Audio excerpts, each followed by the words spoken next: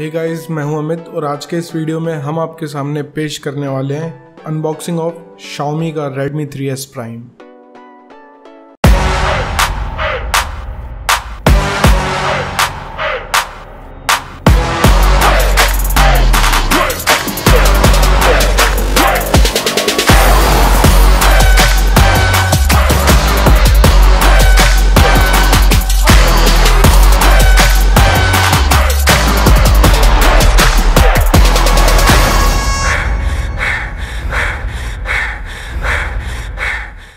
शुरुआत बॉक्स से करते हैं। टॉप के कॉर्नर में MI की ब्रांडिंग दी गई है और बीच में फ़ोन के तीनों मॉडल्स के पिक्चर्स दिए गए हैं। नीचे 3S लिखा है लेकिन डिवाइस का नाम 3S Prime है।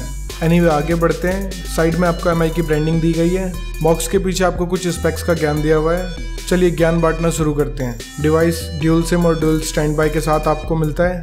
प्रोसेसर इसमें आपको स्नैपड्रैगन 430 ऑक्टा कोर 1.4 गीगाहर्ट्ज का आपको इसमें मिलता है। GPU इसमें एड्रीनो 505 का मिलता है। 3 GB रैम और 32 GB की इंटरनल स्टोरेज आपको इसमें मिल जाती है। 5 इंच की आपको 720p IPS LCD की डिस्प्ले मिलती है। 13 मेगापिक्सल का आपको इसमें रियर कैमरा मिलता है विद PD ऑटो फोकस और 5 मेगापिक्सल का आपको इसमें फ्रंट फेसिंग कैमरा मिल जाता है। 4100 mAh की आपको इसमें लिथियम पॉलीमर की बैटरी मिलती है और आपको इसमें एक फिंगरप्रिंट स्कैनर भी मिल जाता है। MIUI 7 पे आपको ये डिवाइस चलता हुआ मिलता है और कंपनी कहती है कि फ्यूचर में आपको MIUI 8 का इसमें अपडेट गारंटेड मिलेगा। एंड्रॉइड वर्जन आपको इसमें 6.0.1 मार्शमैलो आपको इसमें मिलता है। तो चलिए बिना किसी बकचोदी के अनबॉक्स करते हैं।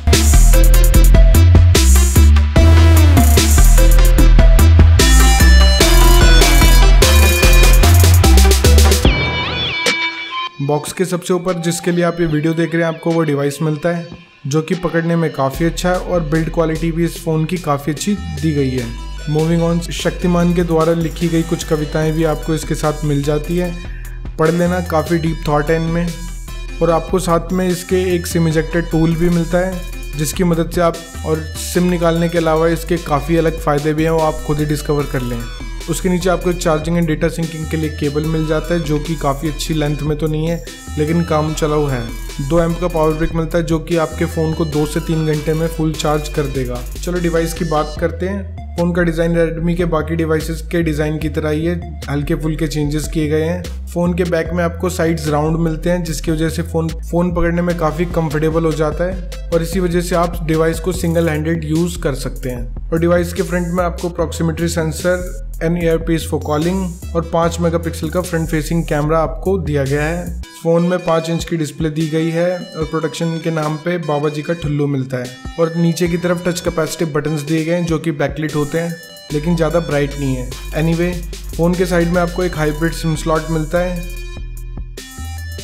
साइड में आपको वॉल्यूम रॉकर और लॉक बटन मिलता है जिसकी प्लेसमेंट बहुत अच्छी दी गई है।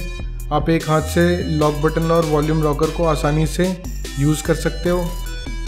फ़ोन की टॉप में आपको 3.5 mm का ऑडियो जैक मिलता है और साथ में IR ब्लास्टर के बगल में आपको एक नॉइज़ कैंसलिंग माइक्रोफोन मिलता है और पीछे की तरफ 13 मेगापिक्सल का रियर कैमरा, उसके साथ में LED फ्लैश। उसके नीचे आपको एक फिंगरप्रिंट स्कैनर मिलता है और उसके नीचे आपको MI की ब्रांडिंग मिलती है और उसके भी नीचे आपको स्पीकर मिलता है म्यूज़िक एंजॉय करने के लिए या फिर किसी और भी चीज़ को एंजॉय कर सकते हैं आप। बॉटम ऑफ द डिवाइस आपको एक चार्जिंग पोर्ट और एक माइक्रोफोन मिलता है कॉलिंग के लिए।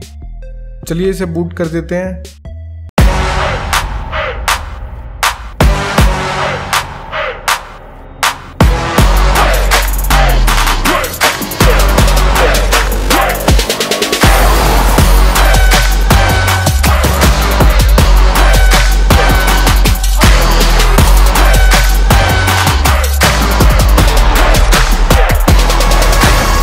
पहले फिंगरप्रिंट ऐड कर लेते हैं।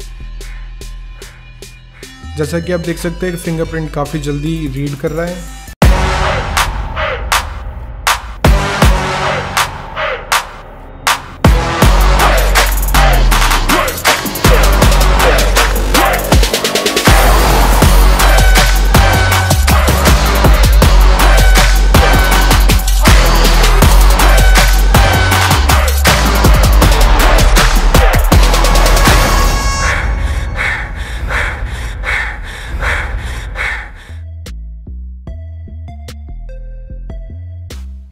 सो गाइस डिवाइस बूट हो गया है। सबसे पहले यूआई की बात करते हैं। यूआई आपको बाकी एमआई के डिवाइसेस की तरह ही मिलता है। आपको इसमें कोई भी ऐप मेन्यू का ऑप्शन नहीं मिलता है। आपको इसमें थीम्स का ऑप्शन मिलता है, यानी आप अपने डिवाइसेस को अपने हिसाब से चेंजेस कर सकते हैं। एंड्रॉयड वर्जन आपको इसमें 6.0.1 मार्शमैलो आपको मिलता है with MIUI 7 top of it, और फ्यूचर में आप इसको MIUI 8 पे अपडेट भी कर सकते हैं। रैम के बारे में बात करें तो आपको फर्स्ट बूट में 3 GB रैम में से 2 GB रैम ही फ्री मिलता है, जो कि काफ़ी फायदेमंद होगा मल्टीटास्किंग और गेमिंग के लिए। स्टोरेज के डिपार्टमेंट में आपको 32 GB में से 24.5 GB मिलता है, जो कि काफ़ी अच्छी बात है।